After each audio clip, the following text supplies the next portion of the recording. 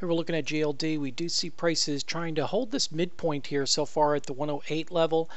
We had a very nice initial gap up, and we're really still seeing prices kind of go into this triangle pattern. We've been talking about this, and this is what I said is kind of gets into this midpoint, and it starts to hesitate a little bit because it's near the higher range of the channel of the triangle here coming into that 110 level.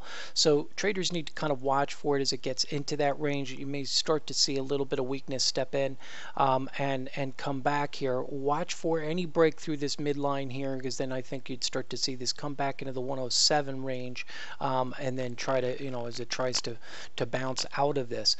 We want to obviously see it break out through this range and then kind of come into the 112 and 114 level, and then you'd really see a major change here. I think we're still going to see that. It's just a question, do we see a final test first and then that continue? But we're seeing gold and silver really improve.